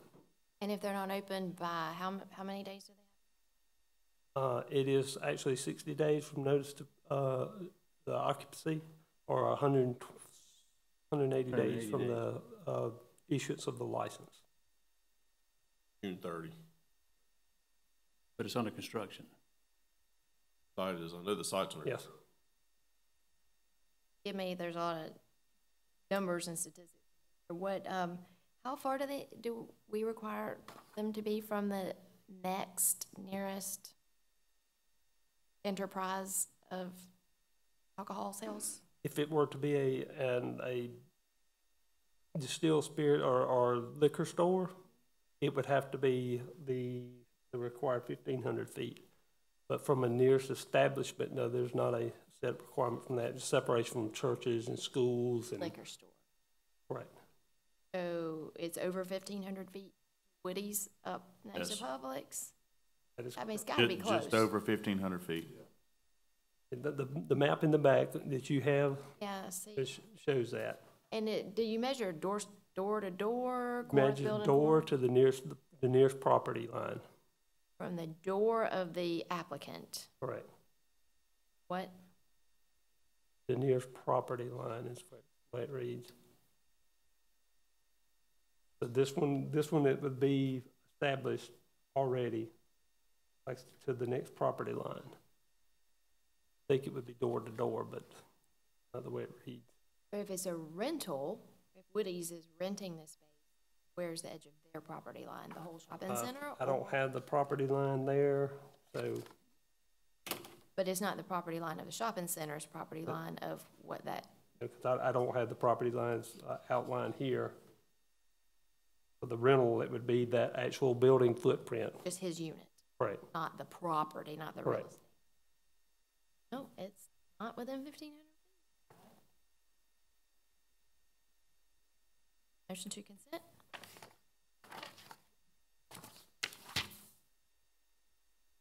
Second, so sorry, I thought I already did. So moved. Okay, all right, the next one we have is an alcohol beverage license for Southern Wine Shop LLC, doing business as Southern Beverage Outlet. Applicant has applied for an alcohol beverage license to beer, wine, and distilled spirit for off-premise consumption from 664 Mullins Colony. The applicant has provided all the required information and posted a property as of November the 12th. There was a call that we did receive in opposition to this from Ms. Parker. She's in her statement that she believes it's an appropriate location for this business and that it would be a negative impact to the business in this shopping center. She live near there, or she has a business connected to this? I'm not sure. Ms. Hall, do you have any information on that? Businesses? Close which one? Motion to consent. Second. Okay, and the next three I would like to present all at the same time due to the location to one another. This is at one intersection at Evans-Stolotz and Furious Ferry. And what we have is three separate stores that would like to open up in the future. They're on opposing corners to one another. So if you wouldn't mind, I would like to present all three of these at the same time, since they potentially have could impact one another.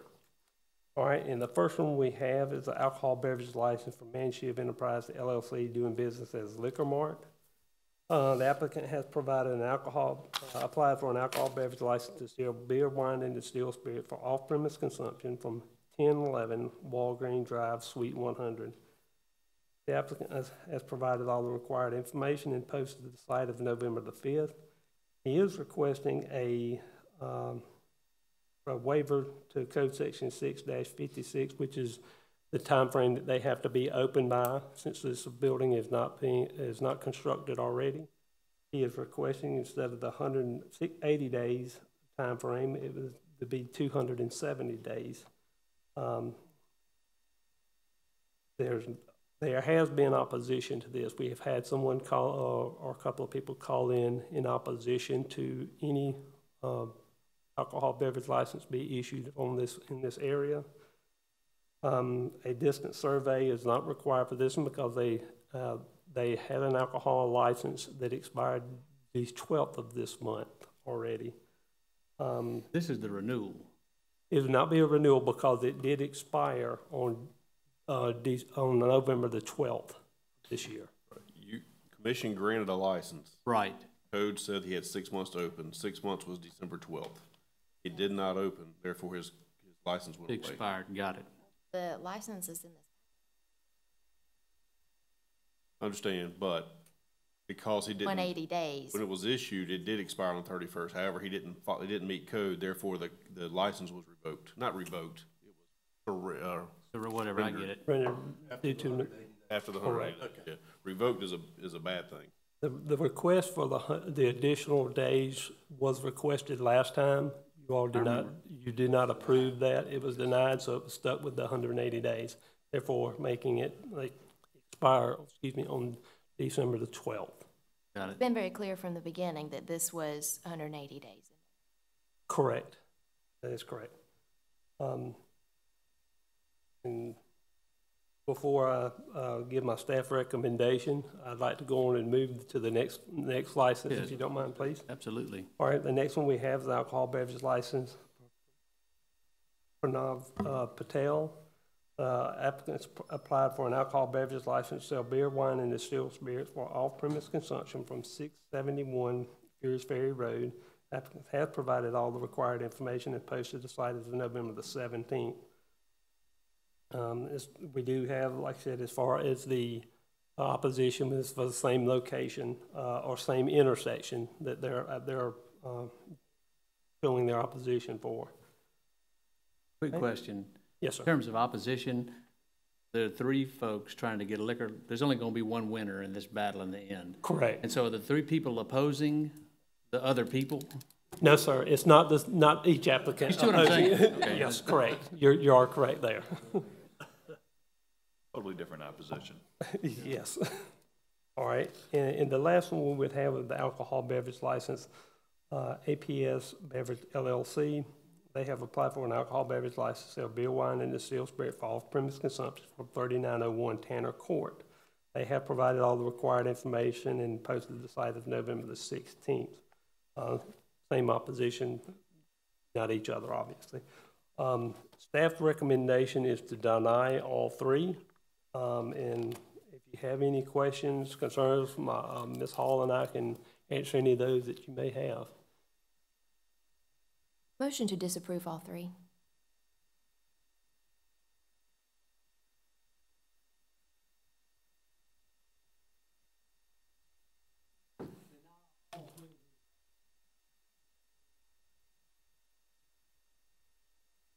It is 12 months, that's correct.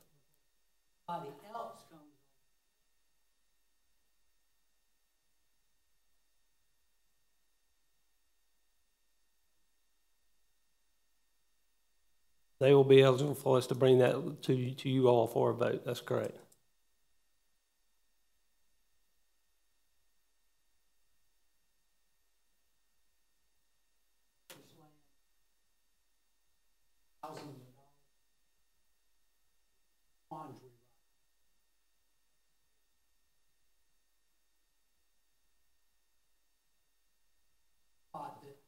Obviously, Correct. It's county ordinance, correct. I believe the state has told Mr. Scarberry they'd give them all 3 a license for us.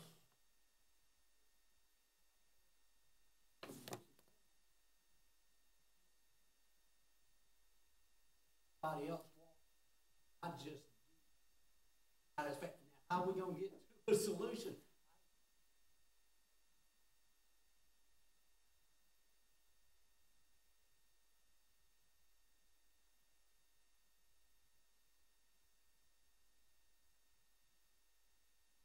I believe the same, just from talking of my constituents that live right around that intersection, the same opposition that you're getting to these probably show up and oppose somebody who did it right next door. This, you know, as you said, the next door piece of property if somebody else came along.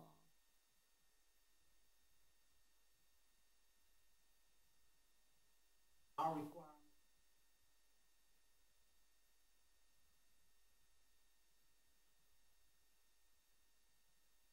Not happy? There are folks who just don't like liquor stores and think there are more appropriate places for them.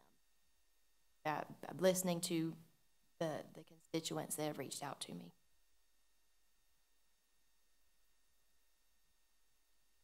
I'd be more inclined to push, at least give me to the 21st to approve, deny, or do whatever, instead of denying them all now. Is there a way to push it on debate? Give us 2 weeks to at least work through this, because, and I have questions, but frankly, I don't have answers. And denying all 3, like Gary said, gives the chance for somebody else to come in, and of course we deny that one too. But frankly, at this point, I don't have answers. Instead of making them wait a year, I'd request to have 2 weeks just to debate and work through it. We all have all 3 applicants here if you had any. Yeah, and it would only be 1 week, Mr. Chairman. We go to the Board of Commissioners meeting next week, the 21st. Correct, well, 1 week's better than. Yes, sir. Right. And Scott, I'm assuming that they can't put this on debate and just. Oh, yeah, yeah, the commission can vote to put this on consent debate, whichever way you want to go. Staff has worked through this, short of two of the applicants pulling out, we can't find a solution. Well, take that back. You could amend your ordinance to allow all three of them to go. I don't think that's the intent. But other than that, if one goes, the other two automatically don't go. And I know this board has been very supportive of businesses in the past and very supportive of private property rights in the past. But in this particular case, there's no way to kind of split the baby, so to speak. We've looked for every option to do that. And short of allowing all three of them to go, the other option is allowing none of them to go. And to Vice Chair's point, if another applicant comes back in a month or 2 months or whatever, I think the recommendation from the staff would be, well, we turned down these other three, we're going to turn you down too. Of course, the board would have to make a decision at that point, but our recommendation is based on, this at this point, without any way of being able to again split the baby and make it fair, that this intersection is just no longer viable for this type of business.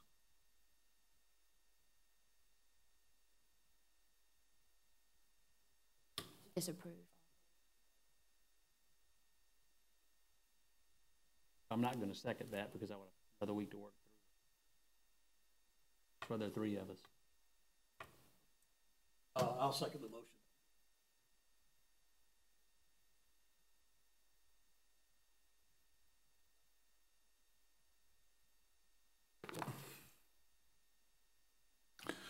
All right, we have a couple in easement encroachment agreements. First one up is easement encroachment agreement for 582 Farmington Circle, which is in the Farmington subdivision. The applicant is requesting construct a concrete retaining wall inside the 5-foot drainage and utility easement. There are no underground utilities in that easement, and staff is recommending approval. Move to consent. Second. Next item's also an easement encroachment agreement. This one's at 403 Lakestone Way. You may recall this is in Barrington subdivision. We dealt with this back around the summer, June of 21. So we have the pool, retaining wall, all of that. There's a 10-foot rear drainage and utility easement that they're planning to construct a concrete retaining wall. This would clean this up and finalize it. Staff is recommending approval of the encroachment agreement for the retaining wall. Close to being, with this approval, would they be close to the project? I believe this is the one where the folks across the water have complained multiple times about it's a mess, it's a mess. That's my understanding as well. This would push it along. This should put them close to being completed. And what will it look like from across the way? It just look like a retaining wall, right? Motion to consent. Second.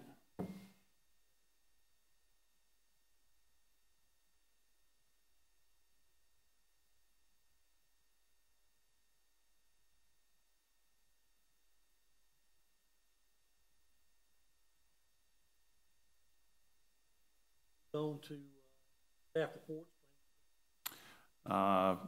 Presented as information only and answer any questions. We have the November 21st Planning Department Workload Measurement Monthly Report. Also the October 21 Plan Review Workload Monthly Report.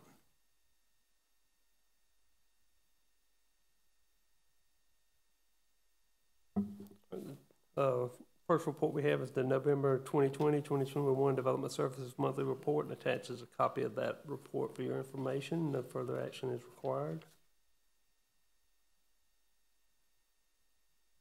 Questions, comments? No, sir. All right, and the next one we have is the November 2021 Development Services Financial Report, and a copy of that is attached for your information. If you have any questions, I'll be glad to answer. No questions.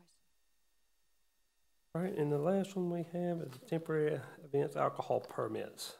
A copy of that is attached, and no further action is required. Questions? No, sir. Comments? Public comment.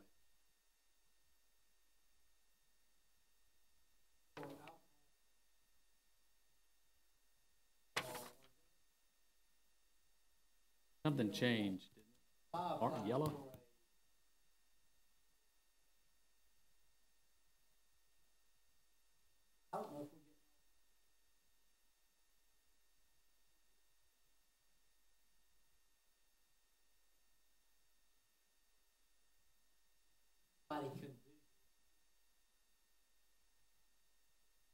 Right. Is that a state requirement? I thought it was a county requirement myself, but, There's no, our county requirement only states that it has to be visible from the road. I actually have a request into a printer now to see about getting our larger signs.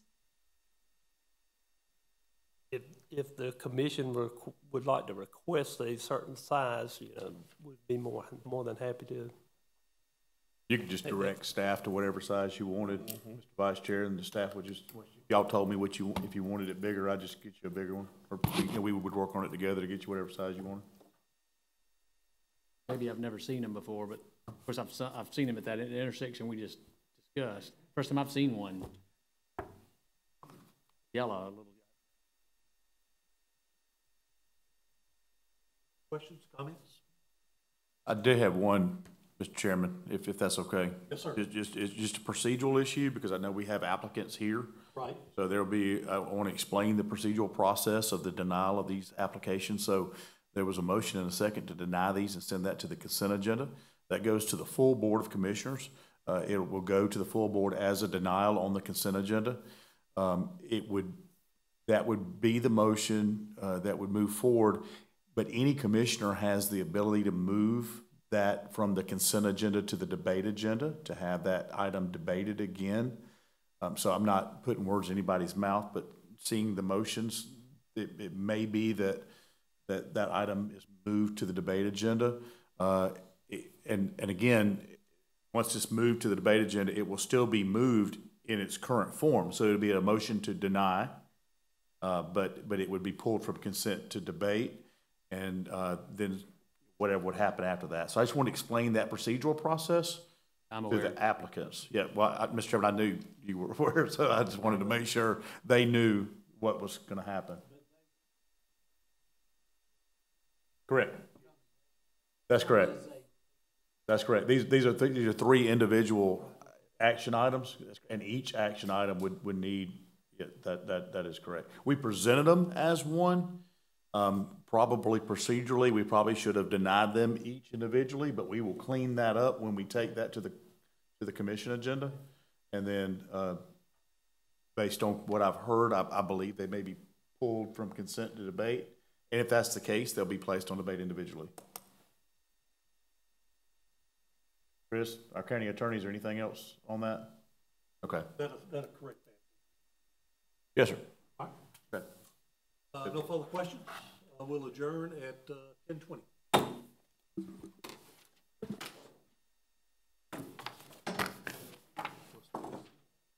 It's quick. It's a donation and reports and staff reports.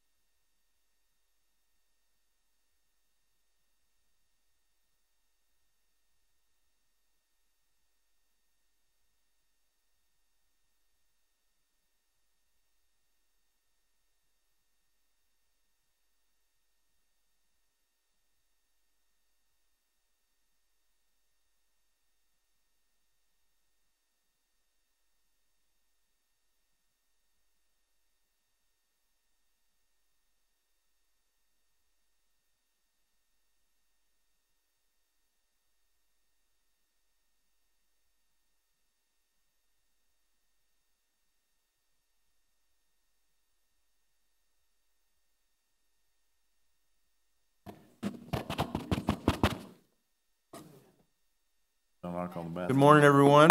We will resume here with the Community Emergency Services Committee.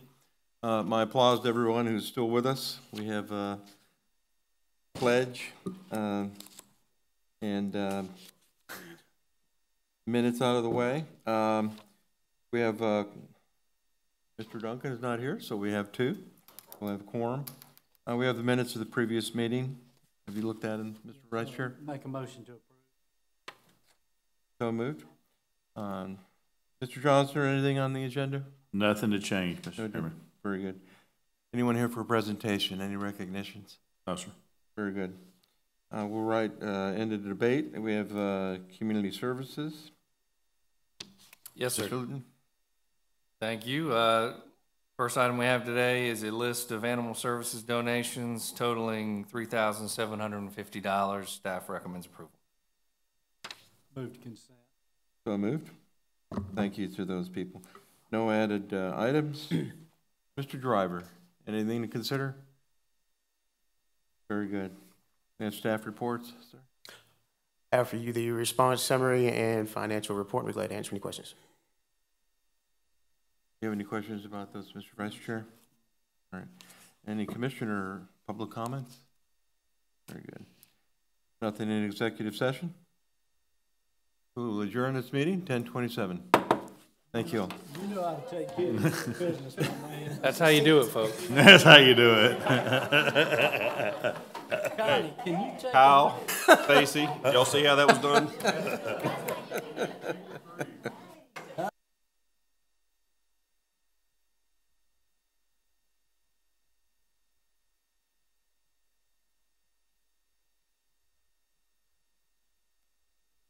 To the point. Okay, just a few more than an animal services donation. I understand. Just be quick about them. You want me to do them for you? I'll do them for you. Yeah, I got your items.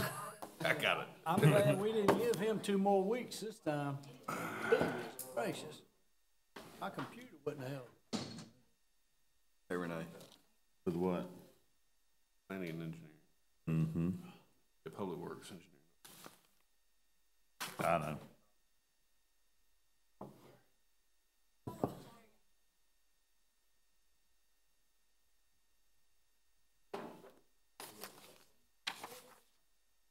You ready? I can't keep up with doing it. I'd like to call to order the Public Works and Engineering Services Committee, December the 4th.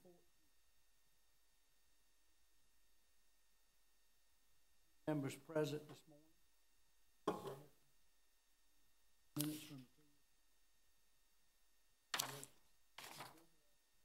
Move to accept, sir. agenda good, Mr. Johnson? Yes, sir, Mr. Chairman. No presentation. No, sir. Right into the debate. Sir, first one I have for you, we're asking for a new employee and a little bit of restructuring in the construction department, the facility design and construction department. We're asking for permission to hire a new design and construction project manager. This would be a grade 34 manager 5 exempt with a vehicle and cell phone allowance. We're also asking to reclassify Chip Mobley from manager 3 to a manager 5, and Dennis Smith from supervisor 6 to a manager 2. Chip and Dennis would have no salary change. They're already compensated at the same level, above the level they would be at entry level for these new positions. We are asking for this new senior project manager to help out Mr. Prather. Mr. Mobley, they've got their hands full. We're about to start full design on a courthouse over here. We're going into active construction on the sheriff's admin building, active construction on the Justice Center Annex. Lots of parks are coming up. We're going to be doing for John and his group. A lot of work. We need somebody in there to be prepared for when Chip decides to walk away from us here in a couple of years. He's letting us know he's not far from retiring, so we're basically want to staff up, be ready, so we have a good, smooth transition when he walks out. I do have the cost associated on that follow-up page. You'll see the job description and our cost. So they handle all the projects other than. That's correct. Mr. Titus handles roads. They handle everything vertical in all the parks. He has a very lean office over there for all the work he's been doing. Move to consent, sir?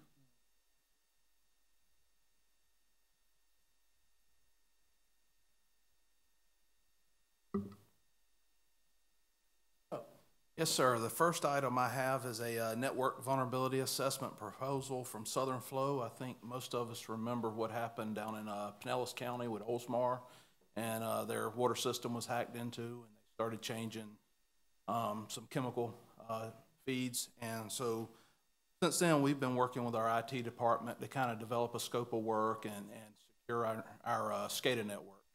And so we have a lot of things already in place, but we want to contract out with a systems integrator that does SCADA on a full-time basis to go through the AWWA assessment tool and look at our network and review it and make recommendations to us on what we can do to improve our security. Or will somebody else, an outside firm, do that? From done a lot of this work. Yeah, the IT department's done. You know, they've put their firewall in place, and we've really just disconnected our plant from the internet, so no one can hack in. So if there is an issue, our manager will call in and they'll plug it back in and he can look at it. But typically it stays unplugged. But you know, we want to be able to look at our network from outside, so we want to make sure it's secure when we do that. And so this company can do all that work, but the first step is to have them go through it, look, see if we can kind of find any low-hanging fruit, things we can fix. Then we may look at doing penetration tests and other things to see if there's any other vulnerabilities we can do to fix things. So, but we recommend going with Southern Flow in the amount of not to exceed $20,000 to do this proposal. Is there a term on this, sir? I'm sorry? Is there a term on this? A term. How long are they going to be with us for? I believe it was 90 days. Okay, very good. Proposal, but yeah, it shouldn't take very long. Move to consent, sir. So moved. All right. And the last item I have is Anderson Circle Sewer Line Extension. Mr. Pete and Teresa Rodriguez have requested, they're building a house and they've requested extending a sewer line up to their property, and we're going to have to go across through a homeowners association and get across to those guys. But our cost to do that work is about $43,000. I think $43,270, somewhere in that range.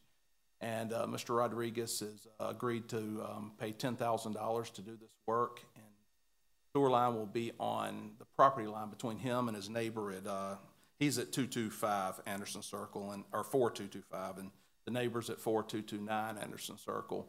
And so the neighbor, we've talked to the neighbor, and the neighbor is not interested at this time, but maybe later. So what we recommend doing is extending the sewer line up for a participation fee for the Rodriguez's at $10,000, and then setting a participation fee for the neighbor at $10,000.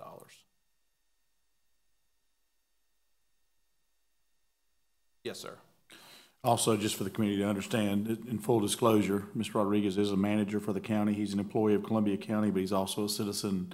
What we've done, what we're doing here is consistent with what we've done to other citizens in the past, but I didn't want that to become an issue and you not be aware of that.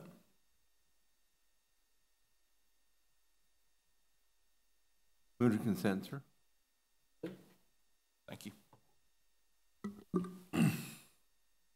Titus, that's Rob. Yes, sir. The first item we have for your consideration is Resolution 2148 to amend Deerwood Estates Section 3 Streetlight District Number 244.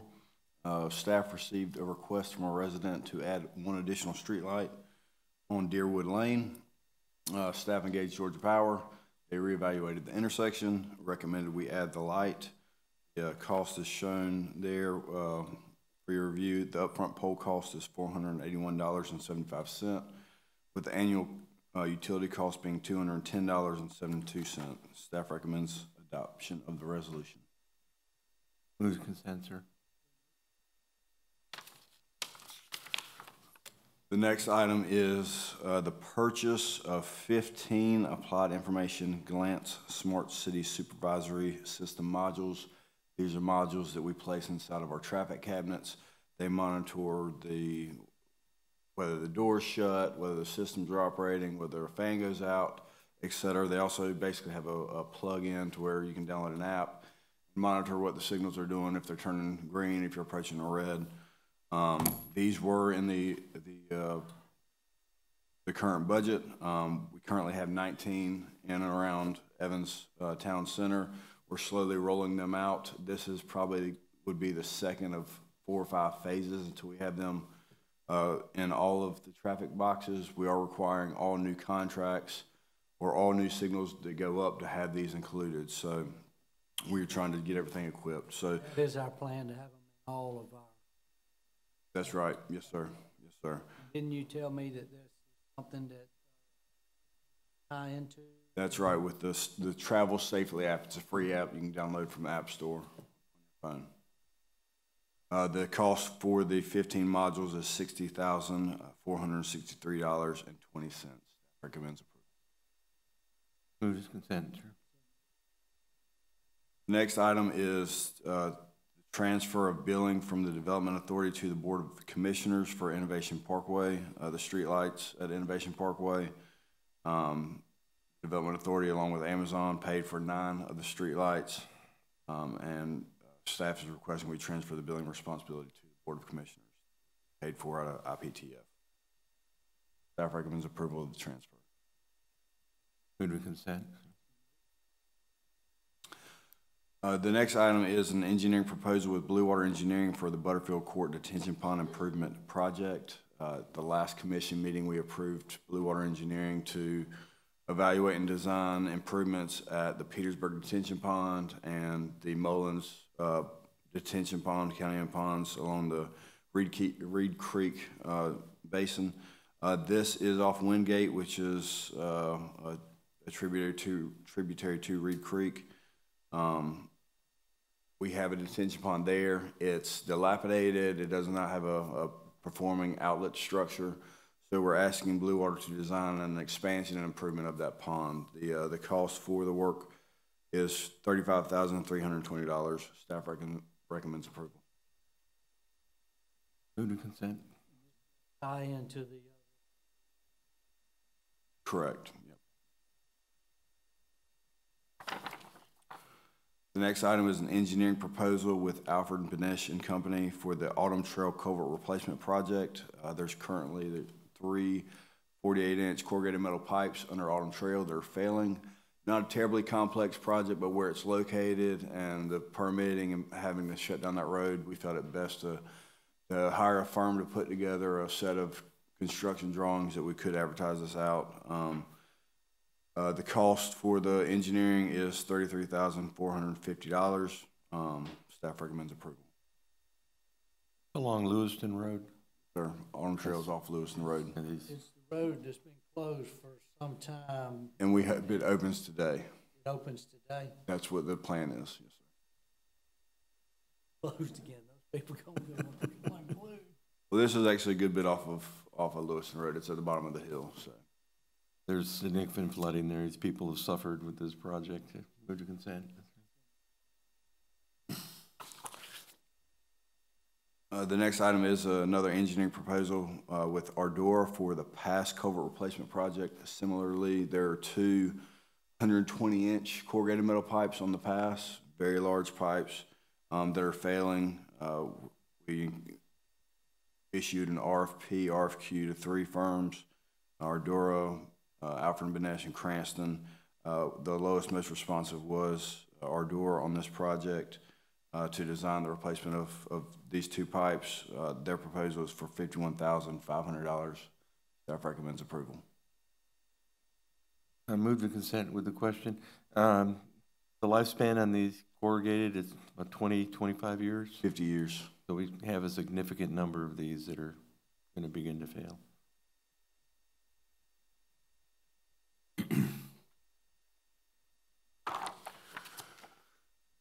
The next item is a construction contract with Reeves Construction Company for the William Few Parkway Rehabilitation Phase 1. This is from Chamberlain to Columbia Road. This is to do deep patching, selective deep patching and resurfacing of William Few Parkway in the amount of $1,512,825. Again, this is Phase 1. The next phase will be from Columbia Road to Washington Road. Staff recommends approval for this contract on Phase 1.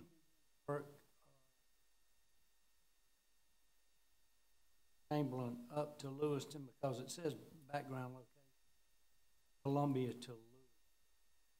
That will be a part of the intersection control evaluation we are doing right now with an engineering firm for the Chamberlain William Few Parkway intersection. They're looking at that whole section. This work will be from back to Yes, Columbia, yes, sir. Consent. The next item is a construction contract with Reeves Construction Company for William Few Parkway at Riverwood Parkway intersection improvements. Basically what we're doing is we've noticed a lot of congestion at the Washington Road, William Few Road intersection. We believe that if we install this, basically a median opening along William Few right across from the shopping center, this will ease a lot of that congestion at Washington Road, allow folks traveling eastbound on William Few to better access there. We're also doing some operational improvements. We're reducing the extended two-way left turn, the extended left turn lanes. We're reducing those down to a single left turn lane. And we're doing some operational improvements on the westbound side as well, where there's some repetitive right turn lanes. Once this project is done, staff will go in and upgrade the signal at Riverwood Parkway to mast arms as well.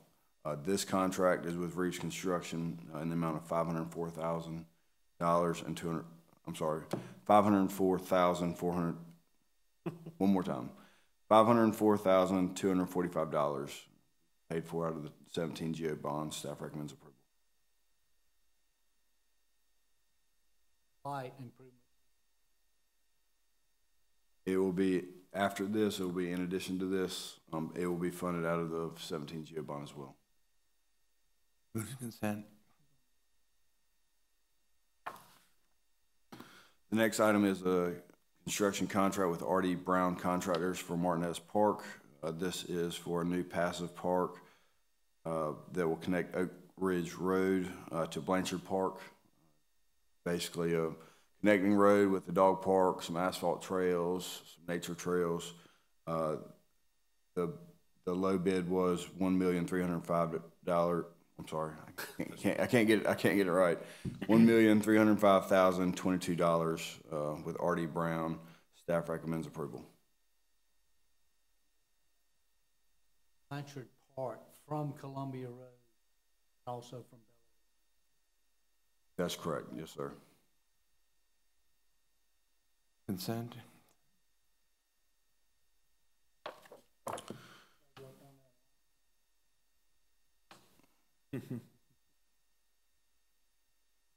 The next item we have is for the 2022 Local Maintenance Improvement Grant with Georgia Department of Transportation.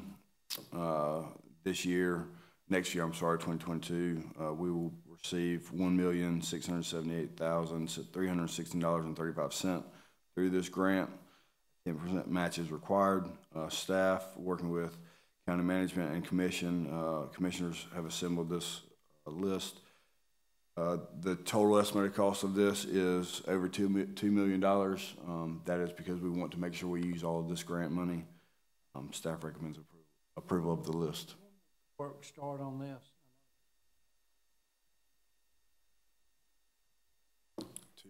Put the bid out.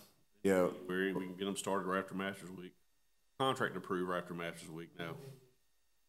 Pretty quickly. Right. Thanks for your work on this. Move to consent. So moved.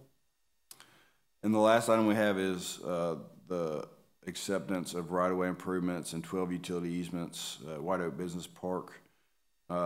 These are for the right-of-way and associated easements for Alliance Drive, Collaboration Drive, Discovery Drive, and the sanitary storm and water associated with it. Staff recommends acceptance. Consent.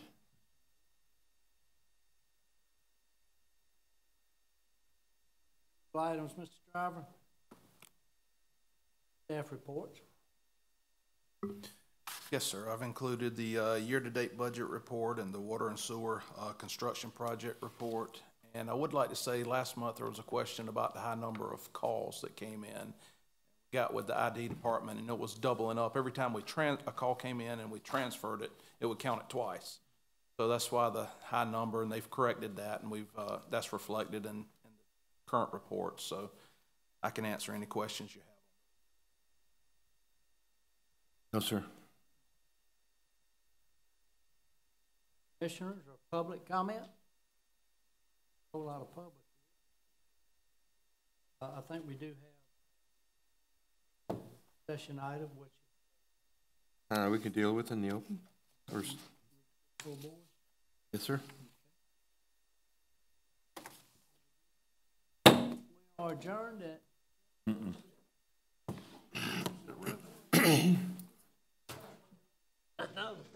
We're outpacing